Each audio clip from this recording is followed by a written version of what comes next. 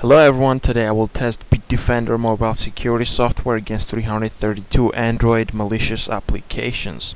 I already have the SD card inserted. Let's go to the folder. It's called 332 and it has 332 items. They are all malicious. Let's go inside BitDefender. I'm running the free version. Okay, and it does not have any button to update, so I think it keeps itself automatically updated.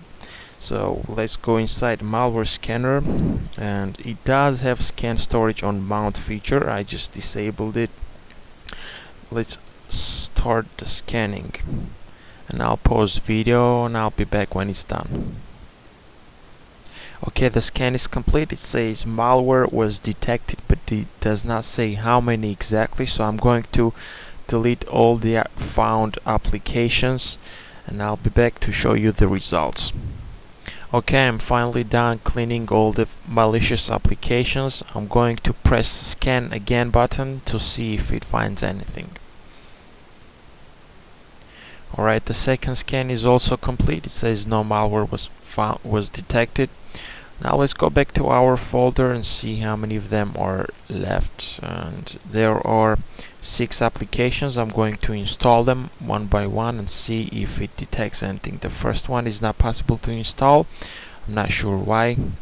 The second application installing. Alright, done. Some of these applications are not available for all types of Android. I guess that's why. Installing third application.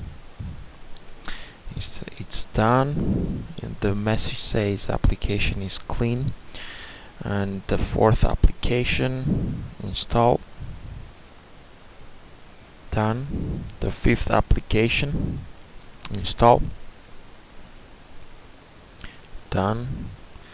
And the last application installed. Okay, the installation is complete. Let's go back to BitDefender and run a scan again. Alright, the final scan is complete and it did not find any malicious applications. So yes, that was the detection rate for BitDefender.